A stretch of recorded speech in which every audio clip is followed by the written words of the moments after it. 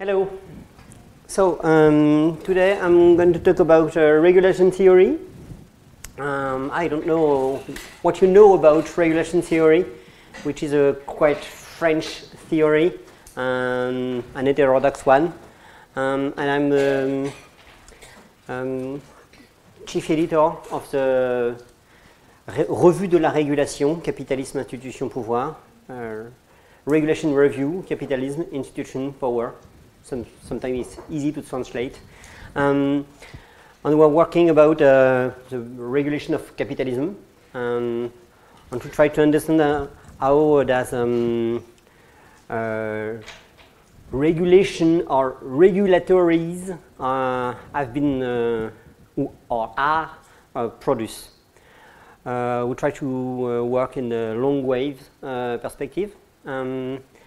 Regulation theory used to be essentially macroeconomic theories about capitalism, varieties of capitalism. But during our congress in Paris 7 in 2015, very difficult for me to say the number in English.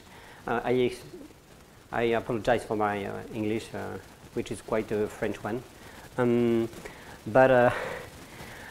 During our congress, we try with some colleagues who are working with me in the board of the regulation review to stress three issues for the regulation theory by those who have not founded it. So we are younger or less older, as you want, than the founder, because regulation theory have been founded in the 70s. Regulation theory have been founded with three backgrounds. One is Marx and wage labor nexus. The other is Keynes and uncertainty and intervention of state. And the third school of thinking, school of thought is the École des Annales. I don't know if you know the École des Annales. The history of long waves and history of capitalism have been done by Fernand Braudel and Ernest Labrousse and Lucien Febvre and so on. Usually, regulation theory is quite macro, and I think in 1 hour I cannot stress the three issues.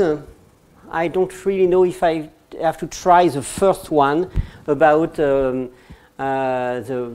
first question: what is an historicized economic theory means? But my topic today should be stressed on the second point. It's quite true. I will say nothing about the third one, only if you want to speak very longer. The second point, the main for today, and I think some of you have read the paper about meso-economics. Yeah. The English version, as you read, is quite poor, because the translation, I think it's a bit bad, but you will say some word about that maybe. So just some words about the first point of what an historicized economic theory means, and just to say that regulation theory have quite similarity with other thoughts. Which can be understood as historical institutionalism. So, j'ai 1 heure. I've got an hour. Thank you. The thesis, I will be maybe more speeder for the first chapter. The idea of this chapter for you to understand the role and the place of regulation theory within old historical institutionalism. So there is not direct affiliation between regulation theory and historical institutionalism, but they face similar critics, similar difficulties with the mainstream. This theory provides a complementary and converging answer to some big challenge to understand long waves, to understand institutional change.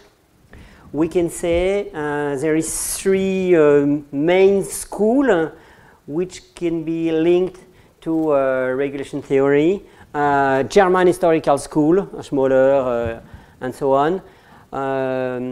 American old institutionalism and regulation theory. So two schools which are linked with regulation theory. Aglietta, Boyer, Lippies, Coryat are one of the founders.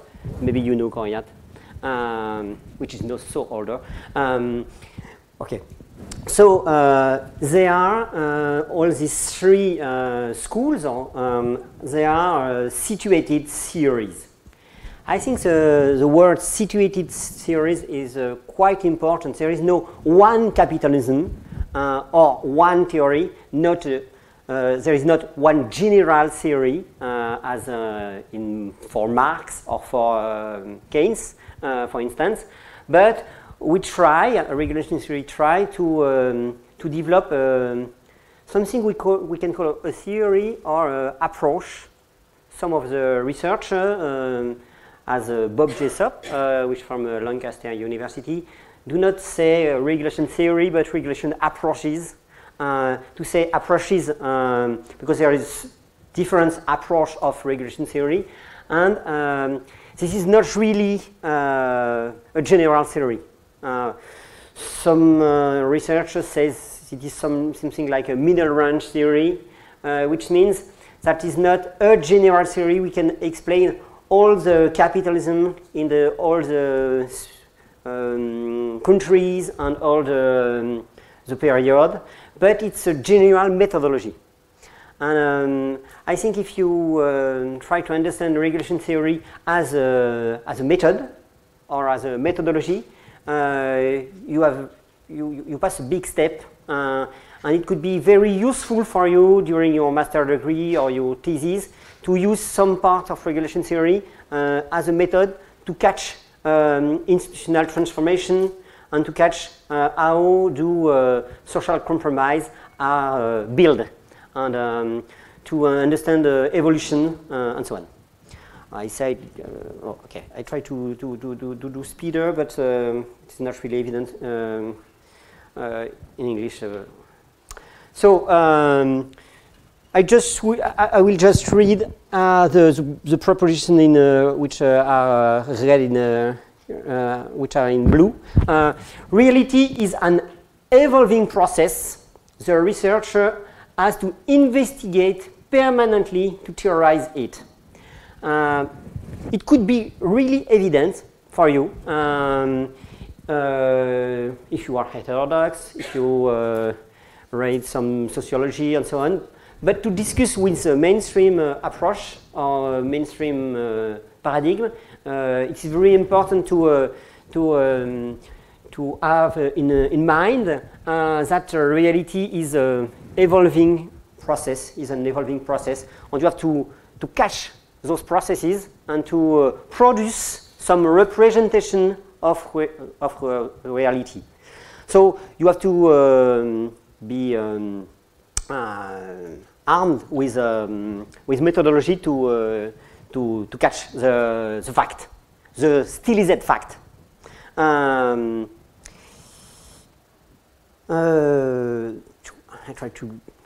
will try to focus in the second part. Observation relies on abstraction. We are not in a positive theory. We are not just positivist. We are not in some theories which says we are going to see the reality and the reality is here. No, the reality is not here. If I open the window, I see the reality. What do I see? What do I saw? I don't know what do I want to see, what is my, my constriction, where are my framework, and what regulation theory says is you have to be aware with some frameworks, and we are working on those frameworks to help you, to help the researcher to see the reality and to describe the reality. So observation relies on abstraction. You have to be structured, your mind, our mind, have to be structured with some abstraction, with some framework to catch the reality, to see the reality. Okay? Third proposition, qualitative inquiry fuel theory. There are a mix of qualitative and quantitative materials or methodology, but the point is that you have to develop some qualitative analysis of the fact you are trying to describe, to understand, and to put into perspectives. For the first part, it could be a bit quickly said, but fourth proposition, diversity ought to be placed at the very core of economic theory. We are not trying to build one theory to explain everything. Okay, we are not trying to produce the general law of the general economic systems. I don't believe in that sort of things, game, mistake, utopia, bullshit, je sais pas. Third, diversity, my English came from everywhere. Diversity of capitalism, diversity of institution, diversity of the social arrangement or compromise are one major point to work to understand the situation you try to describe or to understand. Okay, comparison and so on. So you know some work about not about the work of Bruno Amable about diversity of capitalism, which are linked to Sorskis and all. There is something to deal or to discuss with Sorskis and all, but there is a regulationist background, of course. Fifth. Time is neither homogeneous, nor continuous, nor neutral, nor nothing, nor neutral in terms of causation. It's a very important point about how do times works. How do you can see or produce some regularity, some transformation. There is some causation, but it is not sequential, not univocal. There is some irreversibilities, but even this if these irreversibilities exist, sometimes they broke.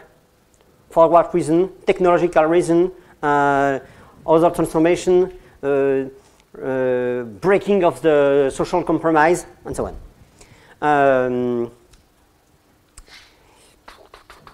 So, okay. The main point is about the section 2, a regulationist method of meso-analysis. This is much more my specialty than the first point, so the point about meso-analysis could be stressed like that. Regulation theory is a global, more Marxian more macro theory, more methodology, but macroeconomic one. And what I want to say now is that the meso point for just now I will say meso point is not macro, even meso, but intermediary. It is not nothing to say that, but it's a fourth point. We think, with our other research, that hidden by the macroeconomic development of regulation theory, there are meso-regulation. And that is one element to catch the diversity of capitalism, the variety of capitalism, to see how regulation appears at another level than the macroeconomic level. And it's our topic, and I think it could be very useful for you to develop and understand those object, purpose, methodology about meso-regulation, because you can use it at a very large scales of topics. About football, there is a master thesis about regulation in football, professional football in Europe, another about bioeconomy, another about the care, and so on. About education, about telecommunication, about I don't know. So the purpose is partly a methodological purpose to understand how could we work with and about meso-regulation, and what are these regulations. On a commencé à quelle heure? Vers écart? Okay. Okay. So, how can the regulation theory find responses to the crisis? The regulation theory is a conceptual framework able to explain the expanded macroeconomic reproduction of capitalism. One word I have important for us, every word important, macroeconomic reproduction of capitalism is one, I don't know, syntagm, don't know if syntagm exists in English, expression. If you just put your attention about the word reproduction, you have the Marxian framework of regulation theory, and you can understand what is very important to us is to catch how do capitalism at the macroeconomic level or at the meso-economic level do reproduce itself. What are the institutions which permit capitalism to reproduce itself, to limit violence and the struggle, to pacify some conflict, to be pursued. So nowadays there is a lot of challenges. I can develop about economical crisis, social crisis, ecological crisis. If you want to say something about economical crisis, we can say some winning sector or declining sector, sunrise or sunset sector, as say Bob Jessop. There is some huge defy about social crisis, gap in payment and differentiation of status inside and outside companies, the end of wage standard, logic of desalarization, and so on. This first slide of this second part is quite general. Ecological crisis, emergence of new green sector. Emergence of new green sector, sunset sector. You see, when I say sector or when I say territories, I have in mind mesospaces. And I cannot understand the regulation of green sector or of all sector in crisis, like automotive, for instance, if I have just macroeconomic instruments or tools. And my purpose is about the tools which can permit to catch those new regulations. And if mesoeconomic just appear in the end of the 20th century, so 20 years after the regulation theory, it's because during the Fordism, during the growth, the post-World War II growth, there is a very unified regulation of capitalism, which national regulation, which is very linked to one central industry, automotive industry, for instance, which leads to call this regulation Fordism, as you know. And after this period, after the crisis of the 70s, I think there is an important process of social differentiation. Differentiation amongst the sectors and differentiation amongst social categories. So there is something like an explosion of quite unified model which called Fordism. We need to characterize different kinds of capitalism beyond the historical and national aspect. So our purpose, as I say, is focused on meso-regulation, reflecting the existence of variety of regulation. So variety of regulation could be understood as variety during the time, which things which have been described by the regulation theory in the 70s and the 80s. But regulation also exists inside an economic regime. Inside the financialized regime, there is a lot of regulation. The different sectors, the different countries, the different professions are not regulated with the same institution, with the same rhythm, and so on.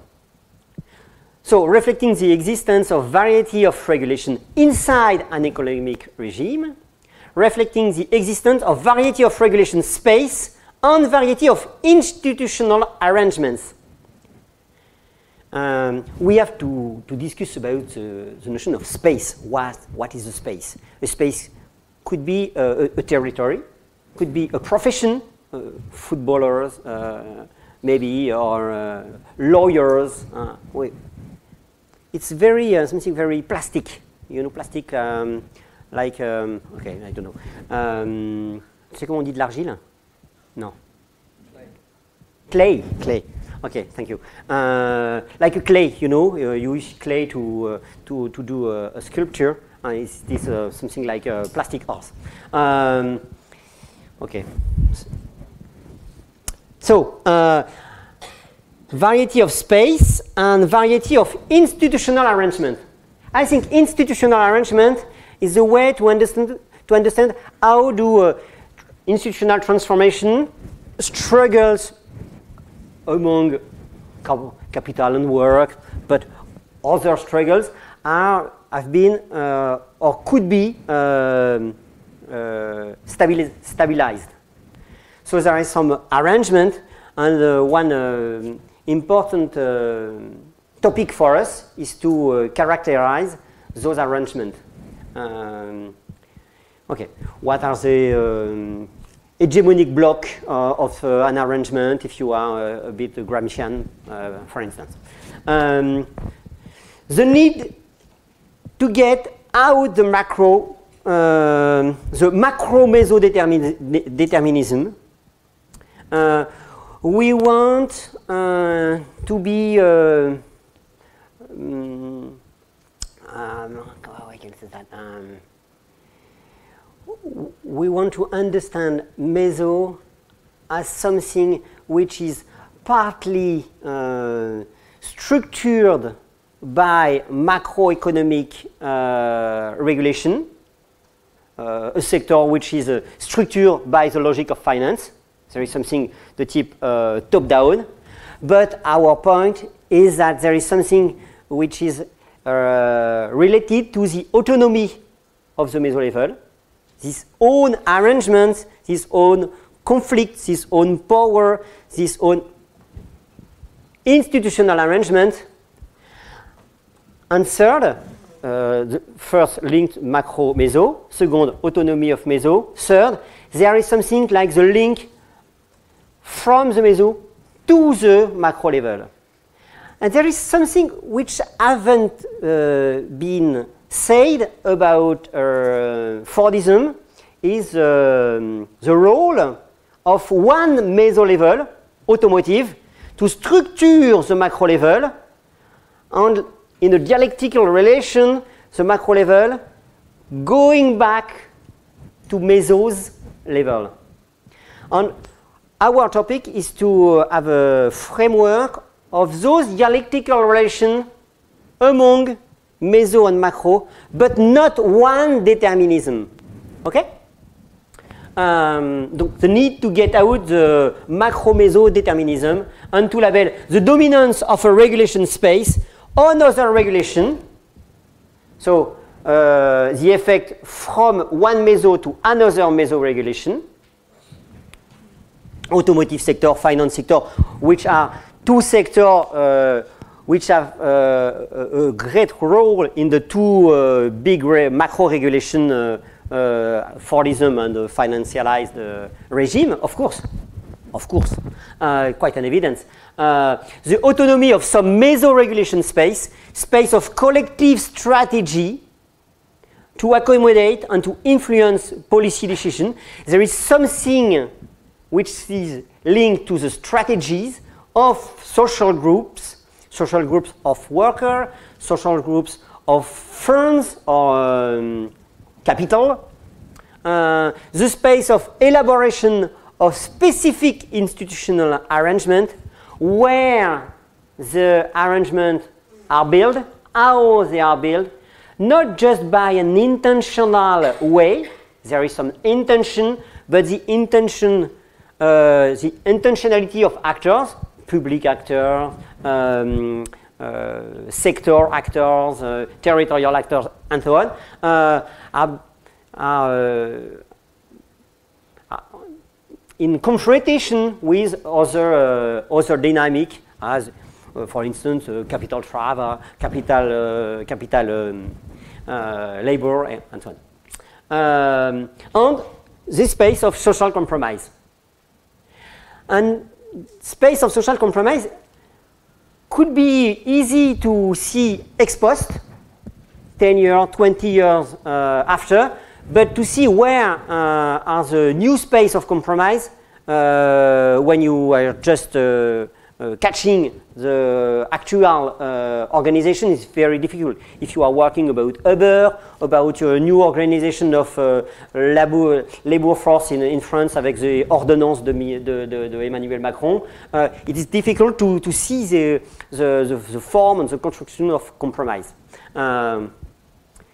Okay, the relation between multiple decisions which are sequential, circular, recursive, as I say in the first part.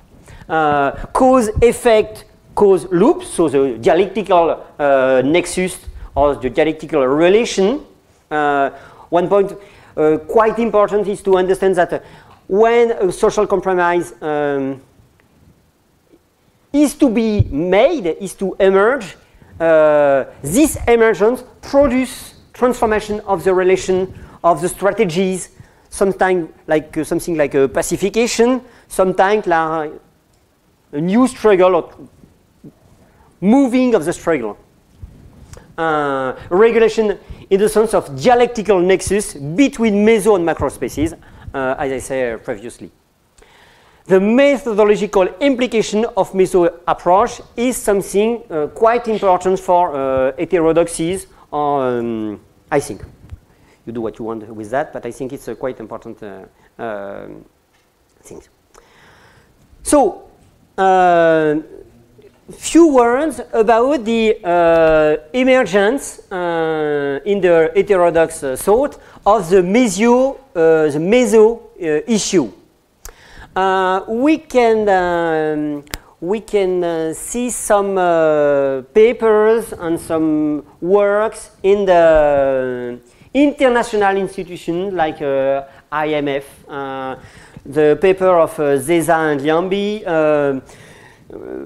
appears when some international organization had found that intensive system at macro or micro levels reveals malfunction. It doesn't work.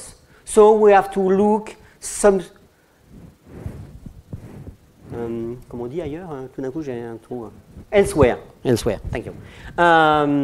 Okay? Just looking at the macro level does not very all time efficient. So we have to see at the other levels some other arrangement which are not necessarily coherent. Something at the about international institutions, IMF. In the evolutionary literature, there was a search of an innovation framework to go through a meso approach. You can see the great chapter of Elsner and I don't know the other authors, but okay, the size dimension of complex economy toward the meso-economics. And I have to say a word about the French industrial economic school.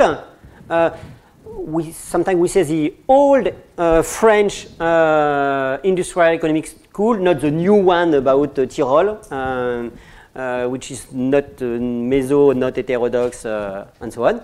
But the old industrial economic school, Richard Arena, De Bont, and so on, during the 80s, produced a framework about meso-economy, meso-economics, with the concept of relevant subsystem, sous-système pertinent, which is a space of various aspect convergence in the economic dynamics, and the mesosystems are heterogeneous and subject to behavioral and resulting differentiation.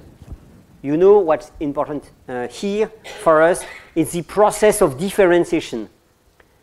Because if you just try to see the macro transformation, it's very difficult to see the major transformation of macro regime because of the process of differentiation. And so working at the meso level permits to see different processes, and after you can work on the convergence or divergence of those different trajectories. Okay? So in this slide, we are on the emergence of the meso issue, and after the origin of a regulationist meso approach, which deal with some of this issue. For instance, with the French industrial economic school, Arena, De Bont, and so on. For the regulation theory or the regulation approach, I have to say a few words about a debate on the functionality concept. The functionality concept emerged especially at the sectorial level for the great sector in the Marxian literature, first sector, second sector, sector which produce good of production, and sector which produce good of consumption. Okay? Especially at the sectorial level, because of a dispute about the mechanic dimension, not the dialectic, but the mechanic dimension of sectorial space in the Marxist interpretation of functionality. So functionality, it's a point very important. In the Marxian theory, or in the regulationist Marxian theory, we used to deal with functionality to say the different sectors are built by the macro dynamic and ensure a function or a functionality. There is quite a determinism from the macro to the micro level. Okay? And it's quite an important theme to understand how do the macro level structure the sectors. But as you understand, it is not sufficient for us to understand the autonomy of the sector and the functionality. So the sector-based analysis in the building on public works, on the petrochemical sector, in the wine sector, one of the most important paper about meso, it's about wine in France. I don't know why. Maybe there is something interesting to say or to drink. You know, questions the functionalist dimension of the sector.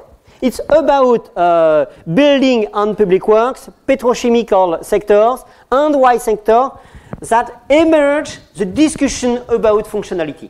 So our colleague, Boyer, Dutertre, Bartoli, and Boulet develop the concept of semi-functionality.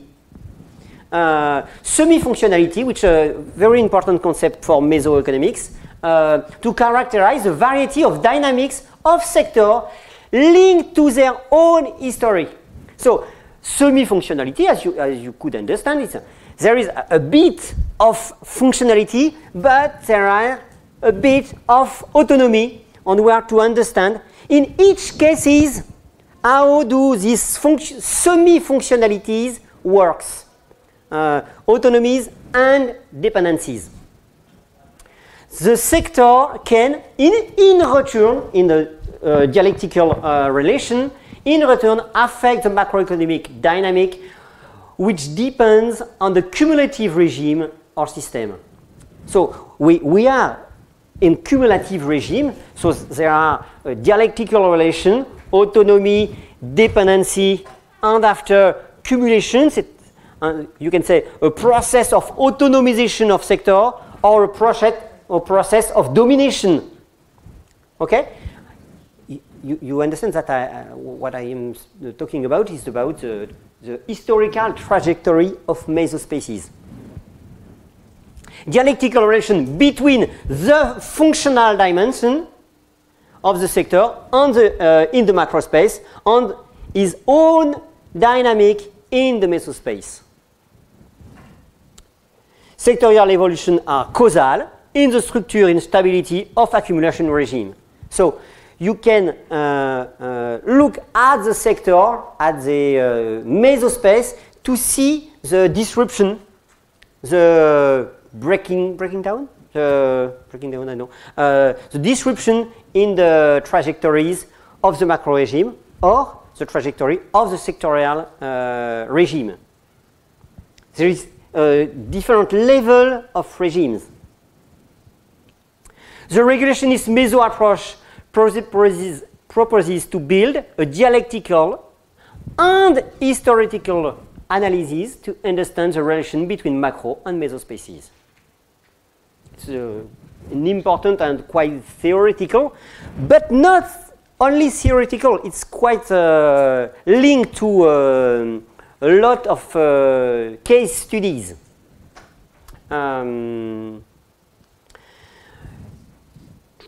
you can see the paper in the historical and national differentiation. So about national differentiation, there is a lot of works. I said a word about Bruno Amable or about Soskis and all, which are not really regulationists, but which are in discussion with Amable and Palombarini. See the paper on historical, of course, it's the basis of regulation theory. The historical national differentiation of the regulation, also Soskis, Amable. So you have the different words where variety of capitalism and Jessop and Soom uses the concept of variegation, so the process of transformation, the process of varietization. They use the concept of variegation is quite useful. You can read their papers. The methodology, the regulationist methodology, and I will say the regulationist meso methodology could be described as an abductive process or an abductive method linked to peers and so on. So Dewey and so on. The territorial and sectorial regulation approach develop an abductive process to build the subject of the analysis in the sense given by Dewey in this pragmatist approach. I think it's a very important methodological point for you during you are working in your thesis, master thesis, and after maybe PhD. That the process to define your subject, your topic, your topic, the perimeter of your questions, define the perimeter, define the nature of the question you are working on is not something you are doing before working, but is the halfway. Okay. I think it's very important for you when you are working. I don't know why.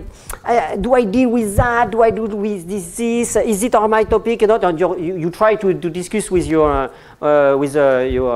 professor you are dealing with. Do I have to work with? Dealing with this question is absolutely fundamental, and it is really a part of your work. It is not a préalable. Je sais pas comment on dit un préalable. Tu dis comment un préalable? Something prealable. Je sais pas. Something you have to do before. Okay. Okay.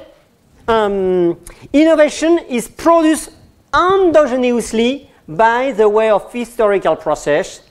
Building stylized facts is a core task of the researcher. And for the meso-analysis, not only for the meso-analysis, but I pray for my church. I don't know if I can say that in English. Okay, forget. Building stylized facts is really the major topic, the major works, the major objective, or I don't know for you, but for me, of my activity of researcher. Stylized facts. It is not a process of objectivation. Facts are not objective. You have to build those facts, to define how could this fact could be produced, could be ordered, could be understood. Okay? The elaboration of what is studied, the system, is regularity, is crisis, but it's quite macro. You can say about one object more defined, more meso, is in the same time a method and a result, okay, of the research process. It is not possible to determine a priori the frame and the scope of the relevant subsystem and of the running meso-regulation. So, as you can understand, you are working about a mesospace, you are dealing with this mesospace, and you don't know a priori what are the frontiers, but you have to define the frontier, and you can say, if I take this definition by the law, the frontier are this one. But if I watch as the labor nexus, no, the frontier are not exactly the same. And if I say, if I look at the relation on the globalization value, it's not exactly the same perimeters. Okay, you have to build your topic and the frontier in the same time. So objective, you have your framework. You are going to catch the realities, to what Frédéric Lordon dit, il faut aller voir. You have to go to see the reality. You have to build some inquiry, etc. Aller voir. Okay. So you have your framework.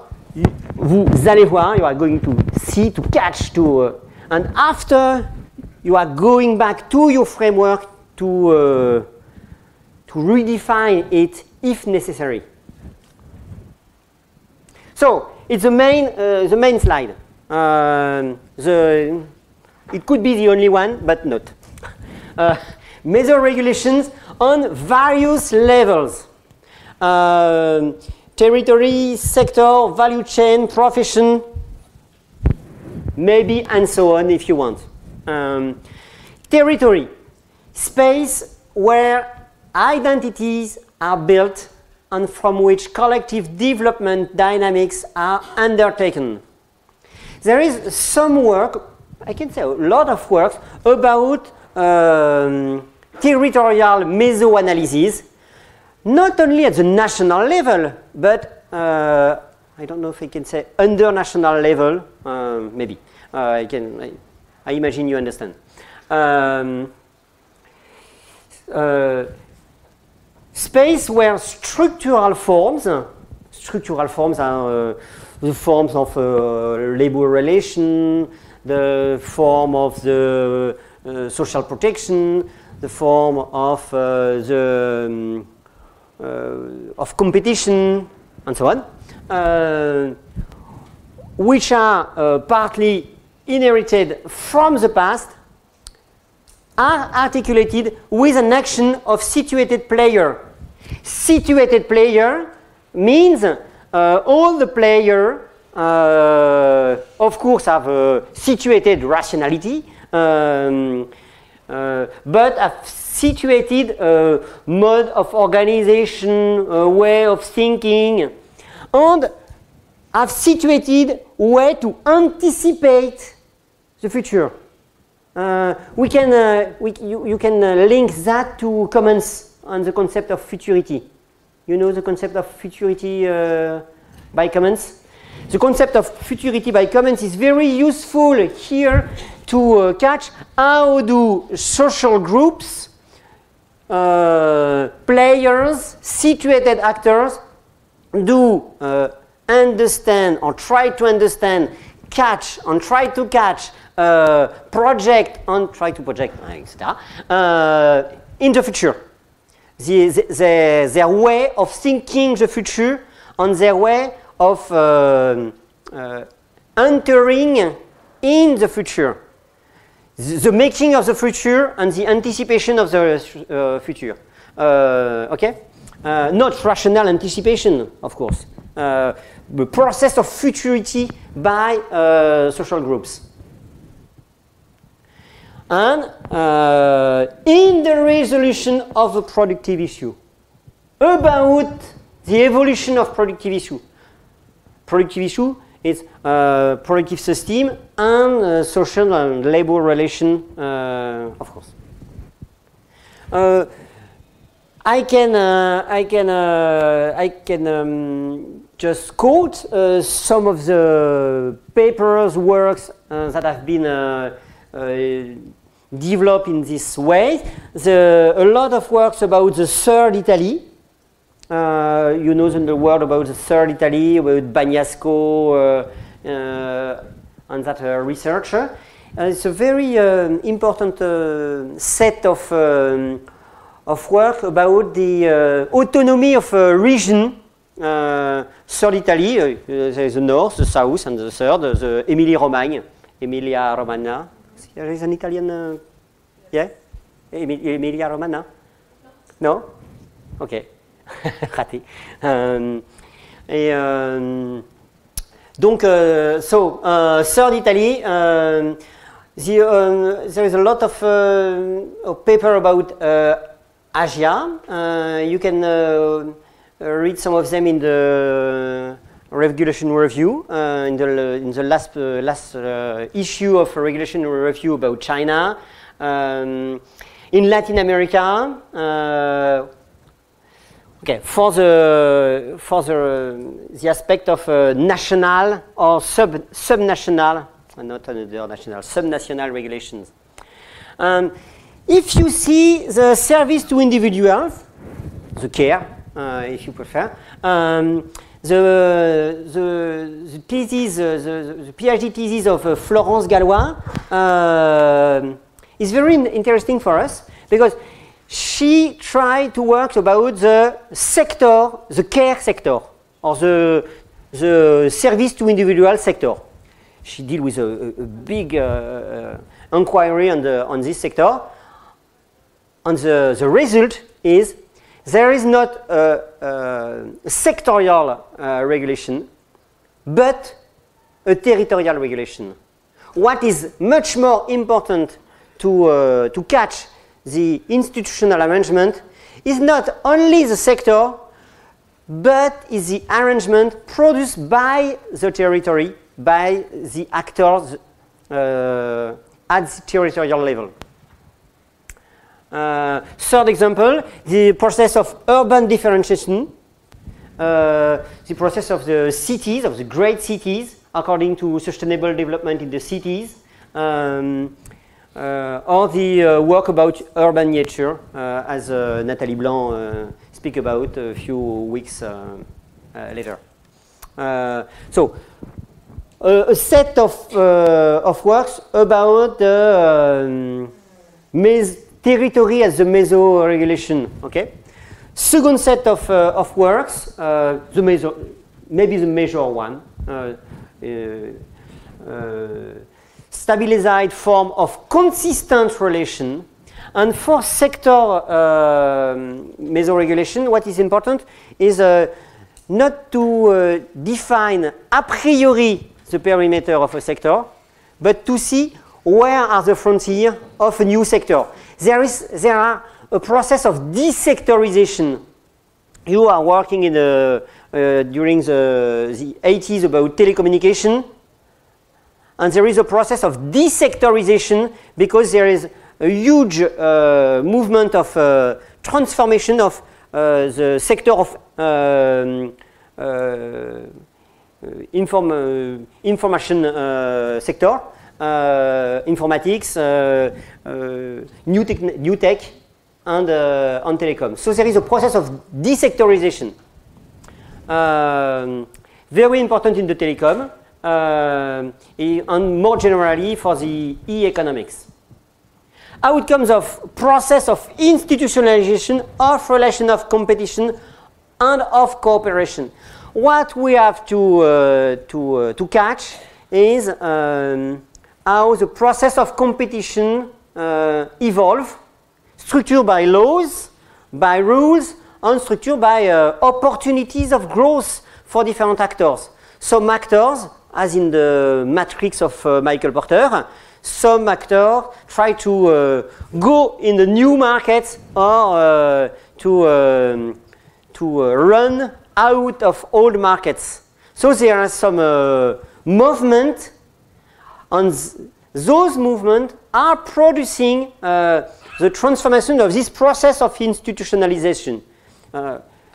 something we call, generally speaking, process of deregulation. If you catch the process of deregulation of taxis with Uber, it's a process of deregulation of transport inside urban metropoles. Okay? So the transformation of the rules, which a struggle, as you know, for Uber and the taxi, and for Airbnb and the business of location, and so on. Okay?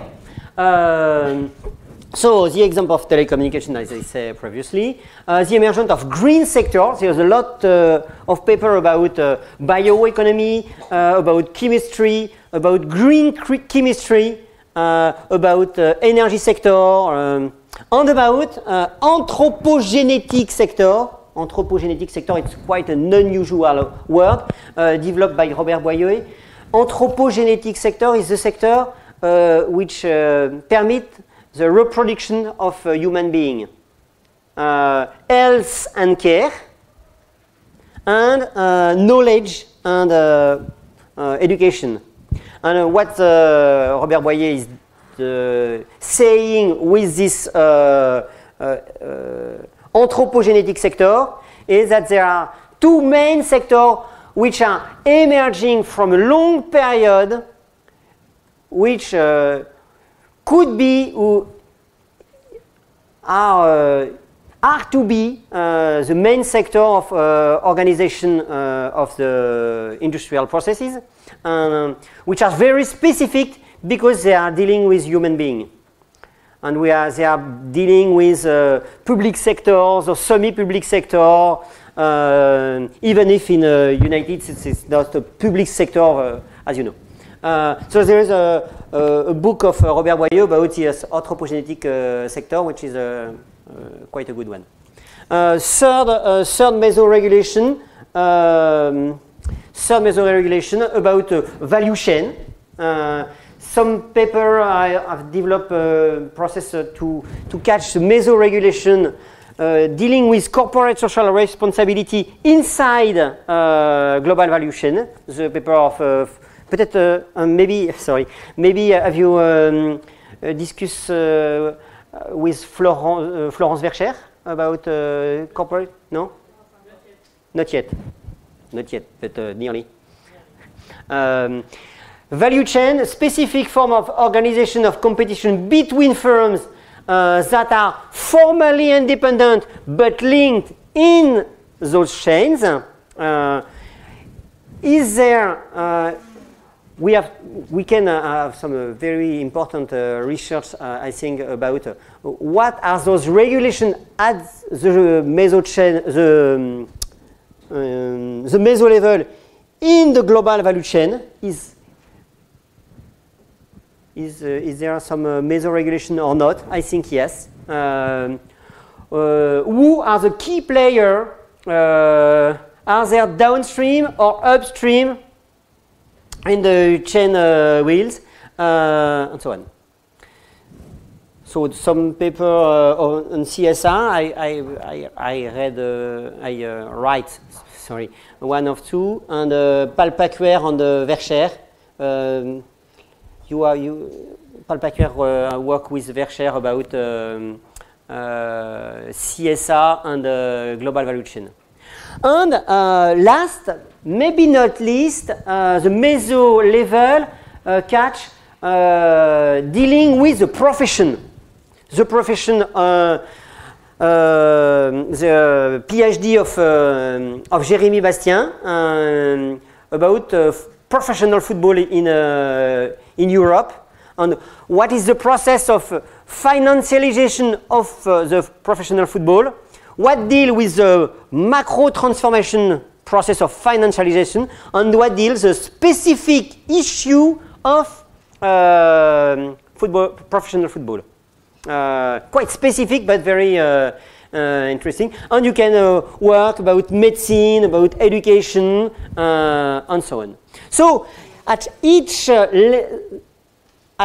level, you have to work on the nature of the compromise, on the nature of the bargainings, on the rules, which are stabilize the relation. And you have a framework to go to see meso-regulations. So meso is one space of regulation dealing with other levels, macro levels, as I said previously, and you have to define for each situation, not in the general theory, but for football, for education, for Third Italy, for etc. You have to deal with what is really regulated in this mesospace. How does the process of institutionalization works or not at the mesospace? How the regulation works. To work to produce stylized fact about how the regulation works, and which economic or social space the regulation takes place. The perimeters. Okay? So the regulation could be understood as reproduction of instituted nexus among players, the process of reproduction of compromise. In the same time, the inter-organizational coordination process at the meso level, it's not the same topic, the same object, the same purpose. And you have to deal with the space of break, crisis, impossibility of reproduction, to deal with the long waves and the breaks. Such coordination assume the existence of social compromise. Such coordination create social compromise. You see the dialectical relation, building social compromise, reproduction of social compromise, breaking of social compromise. So there are some confrontation of political intentionality, but the building of the meso level is not exclusively intentional. It is provoked by unintentional confrontation of intentionality. On n'est plus que 95 diapos, t'inquiète.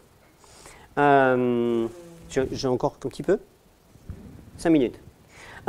So, various tensions within macro regime, conditioning, structuring of the ruling dominant regime, as I say in my introduction, in sustaining the central function activity on which the regime is focused. So, if you take automotive, as I say, or if you take finance, or even technology, telecom, digital technology, you have a meso-regulation.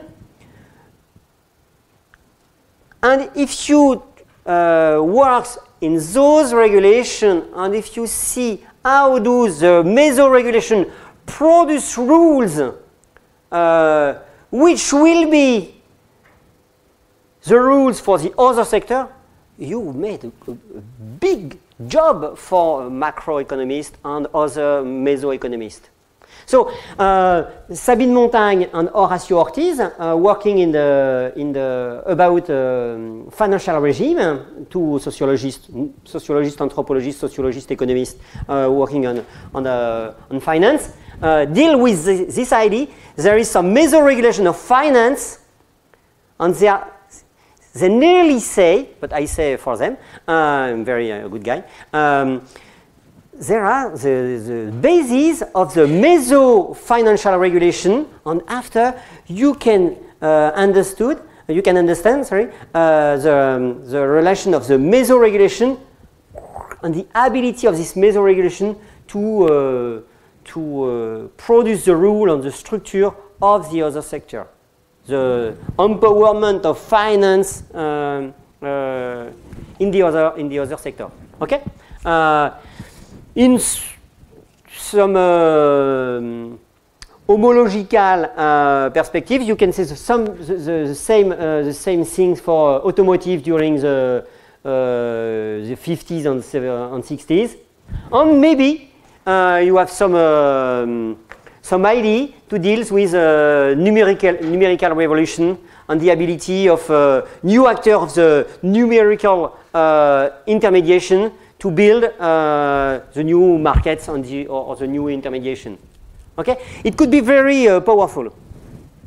In fulfilling a support function, so the first time is in sustaining the central function, in fulfilling a support function without imposing a general rule, fulfill a function through an autonomous regulation. It is not the same point. In the first point, we have to deal with some meso-regulation which produce a macro role. In the second category, you have a meso-regulation useful for the macro level, but which do not structure the macro level, which do not structure the other level. For the building and public works, this sector do not produce rule for other sector. It is the same way for agriculture. In another issue of a regulation review, you have some meso paper about agriculture, which are quite interesting. So, first time, conditioning structuring of the ruling dominant regime, conditioning by the dominant regime through the form of competition, through the norm of wage-labor nexus, as in the case of professional football, and the case of service to individuals. So, you have not the same relation, the same domination among meso-macro relation. And third possibility, conditioning of the meso to one another through the nature of compromise, through the form taken by the meso balance of power, and so on. First conclusion, just 2 slides. Conclusion 1, the meso level is unfinished regulation with no determinist relation to the macro level. So we have to deal with questioning again the issue of a mode of regulation, what's the main concept of regulation theory, in order to extend it. So you have the definition, the very classical definition of mode of regulation by Robert Boyer, set of procedures and of individual and collective behaviors, and with 3 properties: reproducing the basic social relations through the conjunction of historically determined institutional forms, reproducing, supporting and driving the ongoing regime of accumulation, 3, answering the dynamic consistency of a set of decentralized decisions. So, what can we say about the mode de régulation, mode of regulation, pardon, at the meso level? Is there something like a complete mode of regulation, or just another category of regulation? So it's a quite important question if you deal with the concept of regulation, of course. Questioning the partial and local regulations that are inserted into macro regulation. Their compromise can be support in the mesospace. 3, regulation which are not so intermediary. In the first time I say it's intermediary, but the concept of intermediary is a bit weak. Regulation which are not so intermediary in the sense of between the macro level and the player. Then other regulation, or the type, or the categories of regulation. So other concept, but the same word. Not so intermediary, but other regulation. Regulations that are not on another level, but another operating modes. On our research, or my, you, I don't know, is to define these operating modes, which are which is an invitation to the plurality of the operating mode. Plurality of looping, understanding the dominant regulation in each studied field, checking how the macro devices are binding but not deterministic. And last, conclusion 2, the meso level, an epistemological posture and research method. So it's not a theory, it's not a main theory, it's not a general theory. It is a posture in the sense of a way of working for the researcher.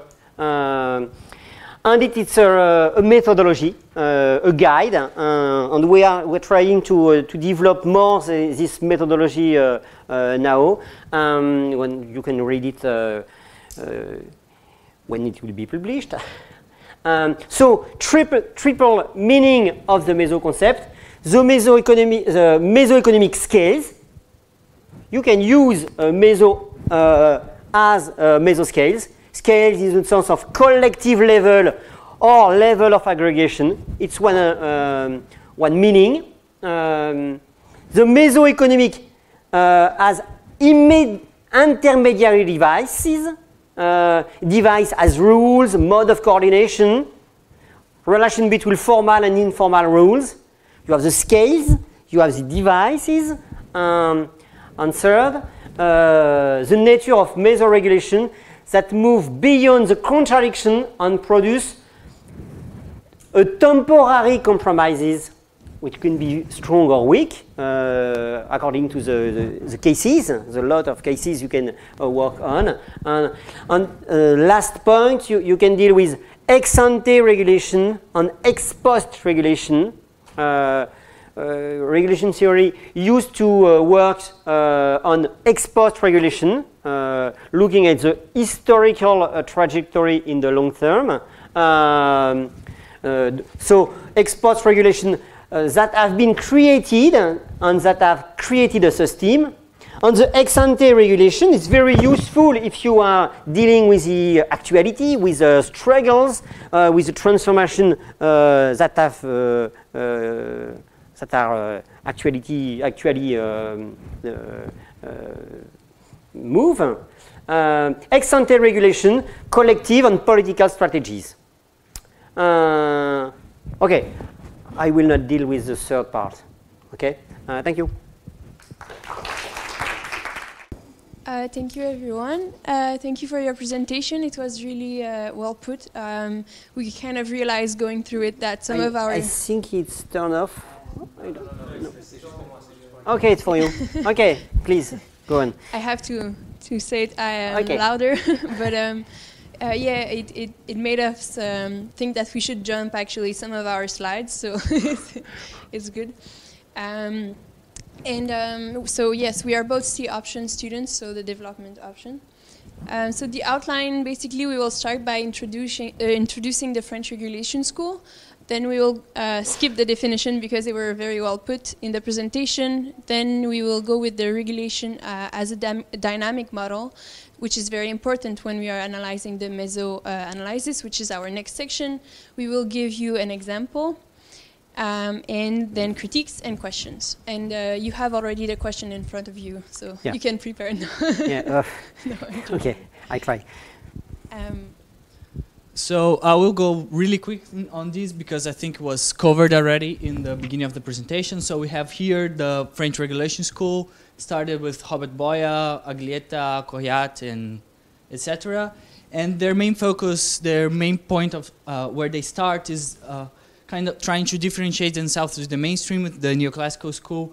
So bringing constant change, dynamism from the to the analysis of economics and the whole structure, and then bringing institutions and interaction instead of the methodological individualism.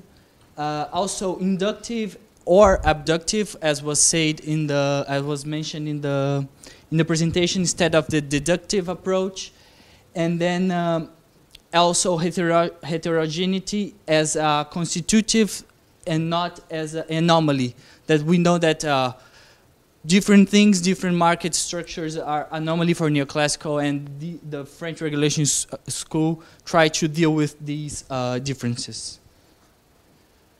And also, it was already mentioned, but the French regulation school, it's a building, it was built by at least three main blocks: the Marxist, heterodox macro, Keynes and Kalecki, and the analysis school. I will not go through that.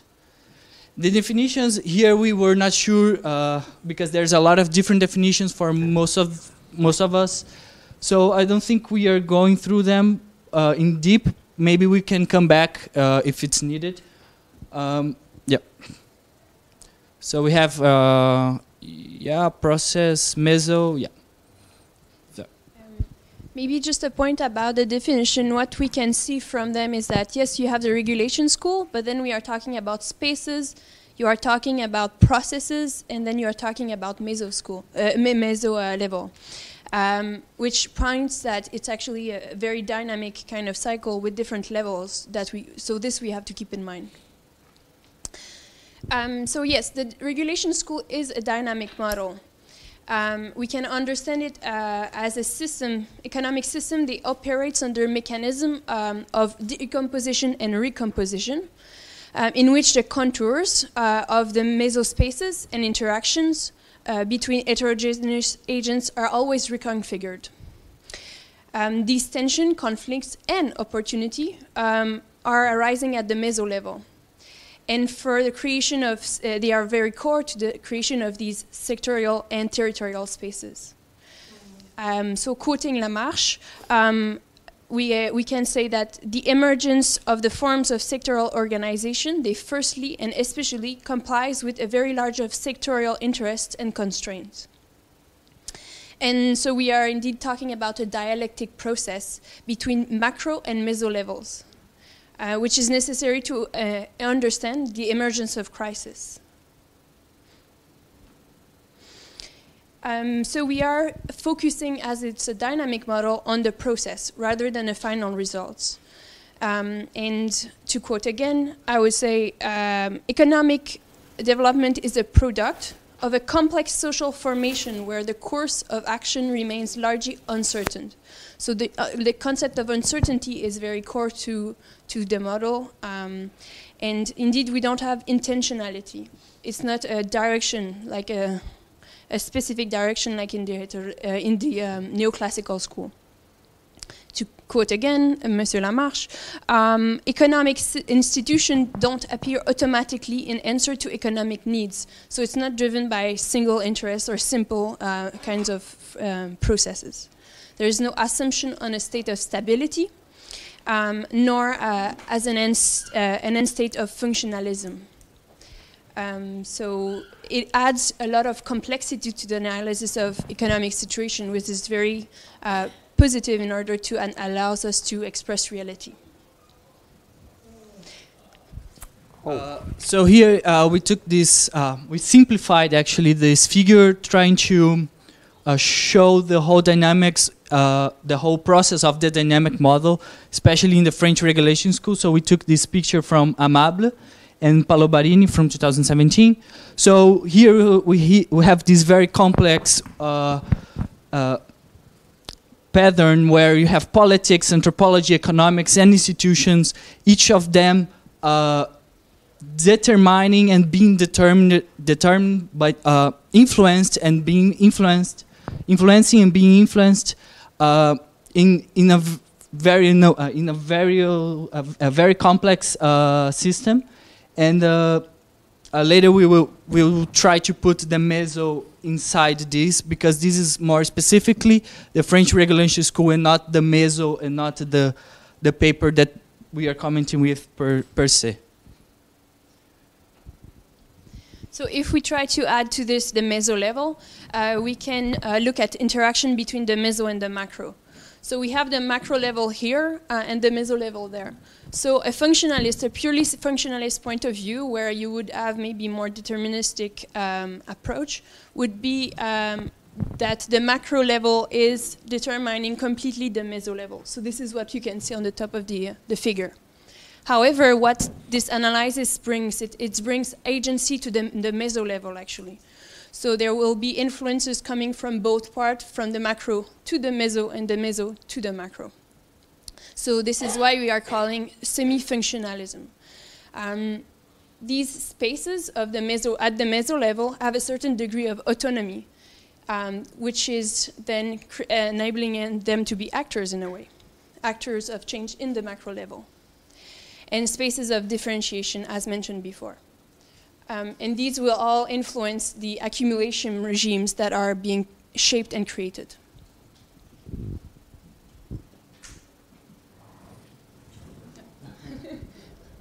Okay. So where is the meso-analysis in the regulation school? In a way, it is a bit fundamentally inside the regulation by its nature of saying that it's important to understand how sectors are interacting and how this is not a fixed point, general theory. So we can see many advantages to understanding and taking into account meso level. So here are some of them. So first, it constitutes a tool to understand accumulation and structural crisis. Then it also integrates politics and institution and their transformation into economics, which is often forgotten in the mainstream.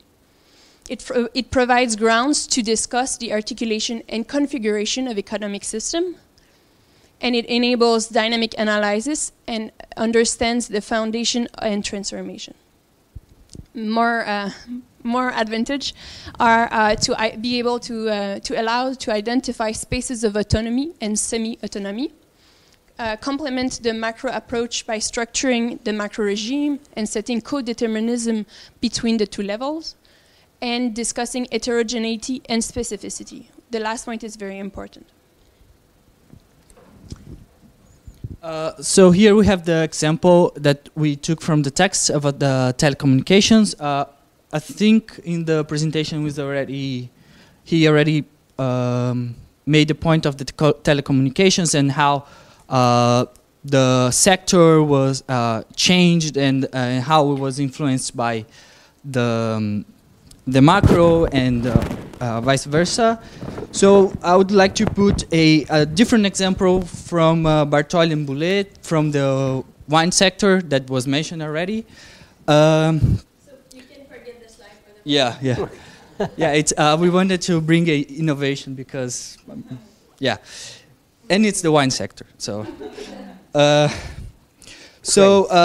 Bartoli and Boulet, if you think, okay, the wine sector is macro, so demand and supply will set the prices, and all prices will be the same. But if we go to the supermarket, we know that wine, they have different prices. You can pay 50,000 in a bottle of wine, but you can pay €1. So, okay, so there's something there.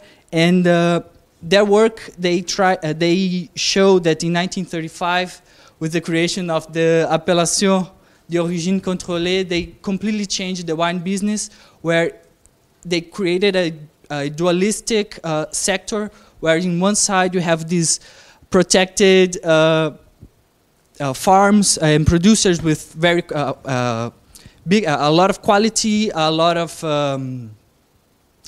innovations, a lot of capitalization, but you have the other regions where you have archaic and overproduction and low quality.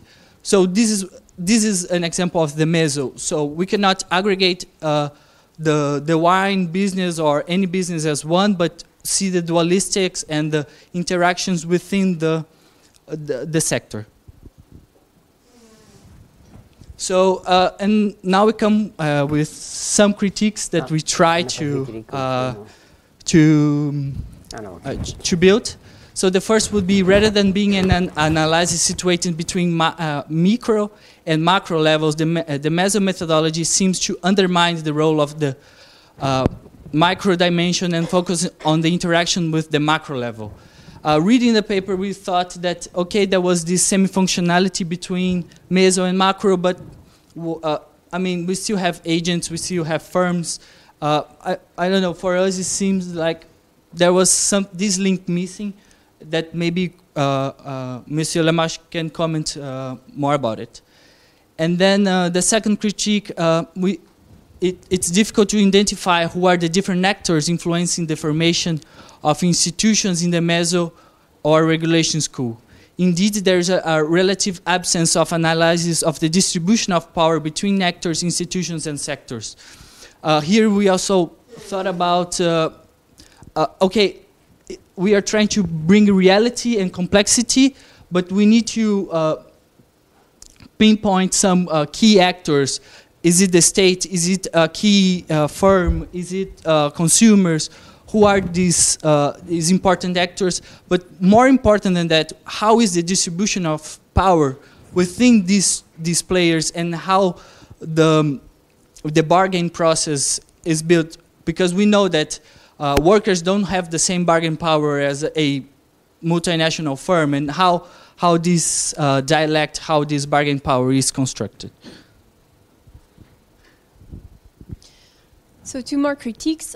First, we think that the state is a very key actor at the meso level. So that raised some question in a way. So because the state is able to do recomposition and decomposition of the meso spaces and have a role in this, we thought that the analysis does not define the specific character of the state and how it connects to making policies exactly in a more specific way. But this is also being very critique of the paper because it's an introduction to the potential of meso space. Then we also think that the influence of the international sphere on national dynamics seems constrained in the meso-analysis. As we are students, the importance of globalization and the importance of the difference that are operating in the system in the South should be really covered. Then it's really critical with that kind of critique. Maybe just to conclude a bit the critique section, it's important to understand that the meso regulation, if we can call it like this and put everything together, is a methodology. So how we are using it or criticizing it shouldn't forget that it's a methodology and that it doesn't aim to be a general theory. So how we want to talk about it and criticize it is also has to include that we actually also can shape it and push it further as an approach, and it gives space for this.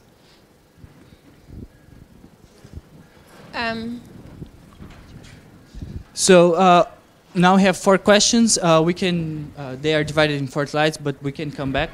So the first question would be, if one wants to use the French regulation school and the meso methodology, this is more practical for, we are in this situation where we need to write a thesis, so if someone is interested in writing about that, which qualitative and quantitative data sources should we look at in a more practical way in using this method, if someone is interested in using this methodology? And could you comment on the different limitations that emerged from this method, the difficulties of using this approach? So this would be the first question. The second question is, by the use of institutional and historical elements, regulation approach seems to allow for a certain predicting power that limits uncertainty. This is more, we were thinking more in the path dependency, in this historical heritage that maybe the regulation they try to bring. So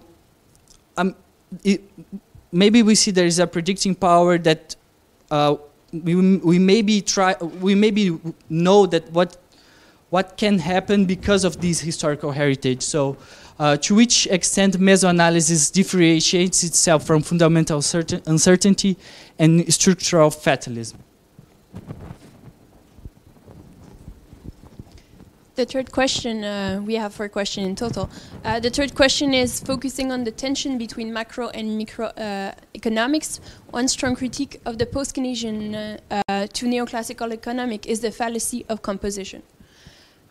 Going back to the regulation school, we asked to which extent and in which way is the meso-analysis able to solve such fallacy of composition? Composition of what? Composition of what?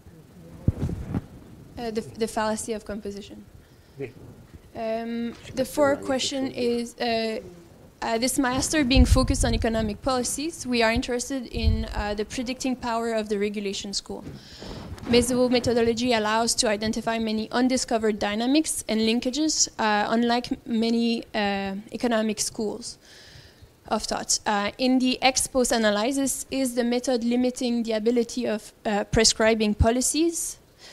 And also, we would like to that you elaborate maybe a bit more on the ex-ante ex-ante regulation that you mentioned in the presentation. Okay. Thank you. Thank you.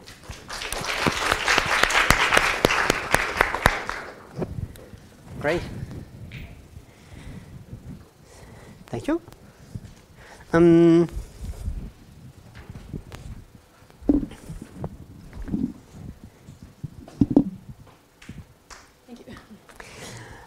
First, I will say a few words about the critics, and after the question, if you agree.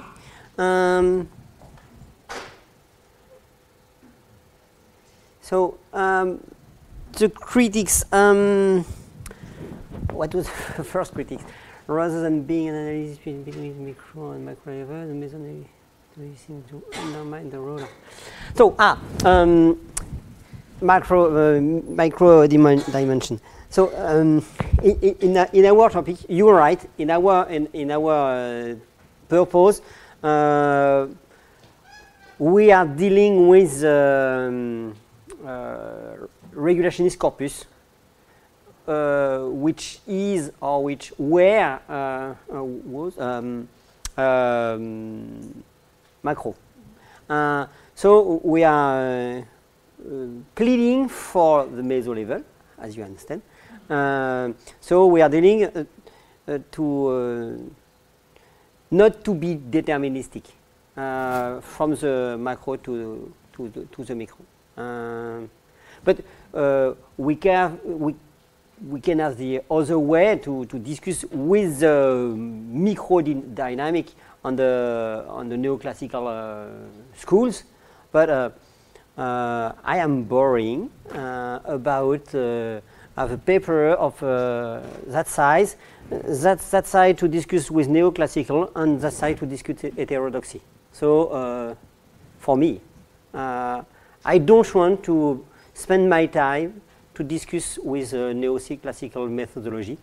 Do you see in the neoclassical paper something or some lines discussing with heterodoxy? No way. So, it's my purpose. Off record. No, in record if you want. So, I deal. My answer is nearly a false answer because I deal with a neoclassical point of view of your question. It's about micro dimension. So the first part is about the micro as just a representative agent and some. So I do not want to speak about that. So my answer will open to the conventional economy because nowadays, if you have a look to the paper, the regulationist meso paper, there is a lot of references to how do conventions are built. What is the strategy of actors? Is another critics, I think. The strategy of actors of some groups, and how do they deal? How do they even fight? And what is the process of building arrangement? And these developments could be said as meso, but it deals with actors. Actor as a group, not as just individuals, but as a groups. So I think with the meso-analysis, we deal not with really micro as an individual agent, but micro as small groups, small arrangement, And one way to deal with that is to use sometimes the tools of regulation theory, but to accept to deal with some of the very important works of conventional economy, which are linked, grounded on the micro perspective. So you're right, micro is not the major topic, but inside the paper, in the details, you have to deal with the micro development. If I have a words about this PhD on football, I spoke about PhD because it's on my desk and I have to make a report for the end of the week. So I have in mind is going to see what do tell this Manchester club or the PSG or is the PSG on Manchester United a micro agent? You know Manchester United, football player? Is it micro or is it meso? It's a question you have to up. You don't know. You can say it's micro because it was one firm, but you say nothing. So is it this micro actor, Manchester United? You want me to speak about? I say, when Jérémy Bastien works on the professional football, he deals with Manchester United and Schalke 04 and so on. Okay? So he deals with actor as firm or as a financial fund or as managers. So they are linked to that sort of agent, if it is agent, but never I use the word agent. Okay, you see, micro is not really totally absent, but is we have not deal with a discussion micro meso. Maybe we have to. It's possible. The first question. Okay. The second one. The second, difficult to identify who are the different actors influencing the formation. So, I nearly deal with the second question. If you don't speak about football, but about the care, social care, Florence Gallois, which work on that topic, deal with the nearly micro arrangement between two associations of social care with the Conseil régional, which is Conseil général, the department, which are financing the social activity. So there is something like a local arrangement with actors which are defined by laws, by rules, by practices. So it deals with another question. It deals with the inquiry, the social inquiry. You have to go to see, to discuss with the actor, to compare the different status. Is it a firm? Is it an association? It is a public status. So the different actors influence permanently the formation of not a big institution like Israel wage labor nexus, but the meso institution, the institutional device, we call them institutional device, which could be very important to define how do the remuneration of footballer is made, how the remuneration of nurse is made. It's not the same, as you know.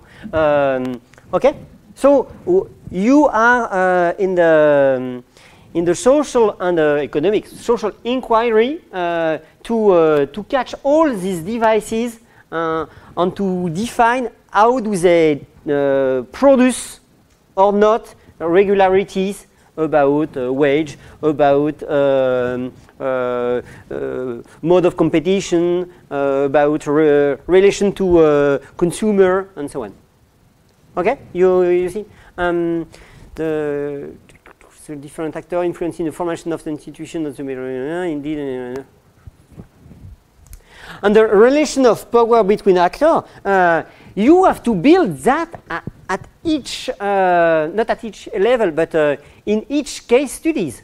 You work in about university education.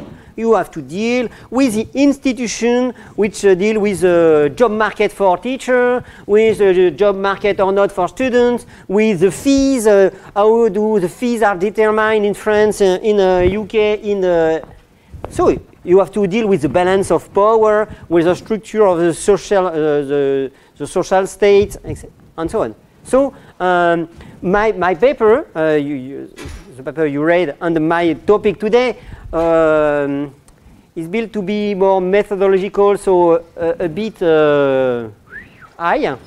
But if you read papers on bioeconomy, on football, on care, on wine, so you have, if you read the paper about wine, you see the really details to define the labels, the evolution of consumption, the different actors which intrigate to make label. There is a paper on the Regulation Review about comment on dit, commerce équitable. Fair trade, sorry. So about fair trade, you see all the constitution of the labels of fair trade, the struggle or tension among NGOs to define the labels, the struggle with distribution, Walmart, Carrefour, and so on. So you are in the field with the actors and with the struggles to define the rule of competition, the rule of labeling, the rule of quality for the wine, as you say, the importance of regime, quality regime. It's the key point for the wine industry. Defining the quality regime. Defining the quality regime, you have to see for the different quality of wine, how do they define some rules to structure qualities, to structure prices, to structure links to different consumer. For Chateau Yquem, it is not the same for and so on. And for the wine, it's quite an important structure of consumption. Okay. Alors, the state is the key actor at the meso level in the sense that it is capable to decomposing mesospace. Although the analysis does not define the specific character of the state and how it connects to policy making. You think so? It is not defined. So you're right. If it's not defined, I will say some words about it. I think for all the meso regulation, in your abductive process, you have to define where the rules are built. If you are you work about the care. As Florence Gallois, you define what is, you have to deal with what is defined in the law, national law, about the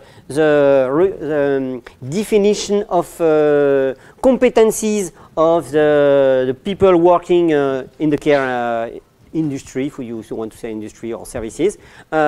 It's national.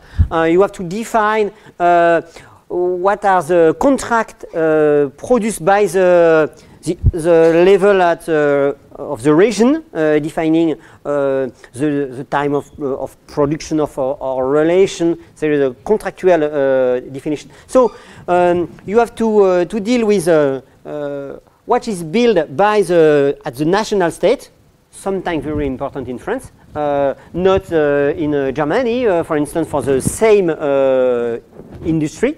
On what is defined inside the sector itself, and what is defined by the cities sometimes.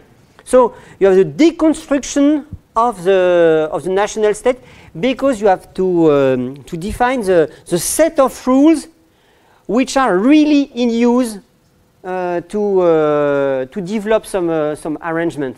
So you enter very deeper inside the process of ruling. So we deal with an acceptation of state, not as a unified state, but some of confrontation, subsegmentation, and how do they deal with the economic sector. If you take the football, it's same time very important to define what are the rules, European rule, national rule, just a bit. No, European rule very important to build a sector, which is another question you stress at the international level. So sometimes the sector is subnational, subnationally structured. Sometimes is directly international, as for instance for football. It's more macro-regional, Europe, for instance. And if I want to work about basketball, I see the relation with the NBA, how the NBA can structure all the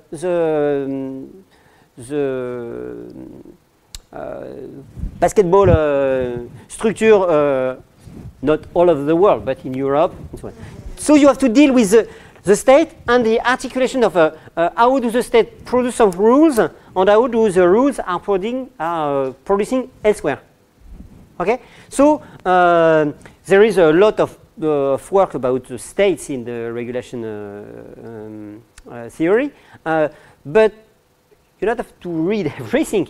You have to deal with the question how and where are built the rules which are defining the organization of your space. Okay, so it's okay. Third question. Tu critique de. J'en suis où? The role of the state, the actor, the micro, and dernier, the influence of international. Well, I deal with this question. This question is very, very important because sometimes you want to stay at the national level because the statistics. It's one of your questions. The statistics are national. It's more easy to work. Where is the light? As you know, so there is national statistics. I work this. You know, it's a big problem to work where it's easy to work because you can see nothing, and everyone is seeing the same nothing. It is not very useful, I think, but so sometimes the sector are really structured at the national level, but you can see the very importance of global value chain, or you can see the importance of a mode of competition with quite international internationalization of competition is a way to disrupt the national compromise. So you have to deal with a historical process of structuration of a compromise and how it is hit by other dispositifs. If you are working about education and about higher education in France, for instance, you deal with a lot of structuration by the state, and after by the specific arrangement, private, public, and so on. Okay, and you have something like a macro, a meso-regulation at the national level, and you have a lot of arrangements which are quite defined publicly. One of the questions is what deal with the internationalization of higher education? Comparison with Shanghai, the mode of circulation of students, topic for you. Does it broke the arrangement, or do the arrangement is broken by the transformation of public organization with l'autonomie des universités, l'autonomie des universités? So you have to deal with all this transformation. What can we say about the neoliberalization of university, and you have to work to produce the trajectory, to produce the breaking. So you deal in the same time with the transformation of state, with the transformation very weak, for instance, of the wage-labor nexus, the transformation of the international relation, and so on. So you have to enter in the deeper organization of the sector you are working in. Okay? Critics. Question. If one wants to use... so I say a word about that, discussing about higher education. If you want to work, you have different methodology. You cannot deal with everything. Some of the researchers are dealing with the long waves, long series, with quantitative. If you want to read some paper which are really quantitative, you can read the paper of Sandrine Michel. Sandrine Michel or Sandrine Michel and Delphine Valade.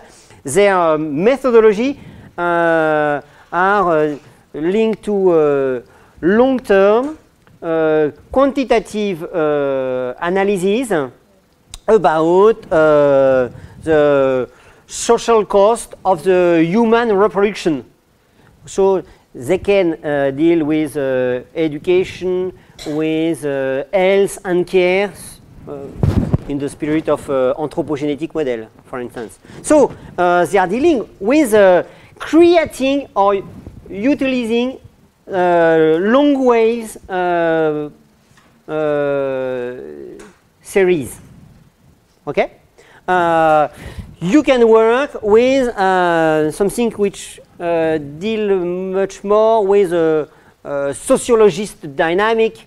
You are going to understand all the institutions which are important to define the wage labor status, the mode of competition, and it is an inquiry, not really sociologist, but you have to go and see and have discussion with leader, workers, and to define in the same time is there some regularity on the trend of development, on mode of repartition. You have to deal with local, sectorial statistics because you can just work about institution. So you have to go deeper and deeper in the subject. So when you are defining your topic, if your topic is like that, you have to be a very tough worker to deal with all this datas. Okay, but you produce certain data and you use another data. But I think you have to go and see the gray literature, the arrangement, and so on. Okay.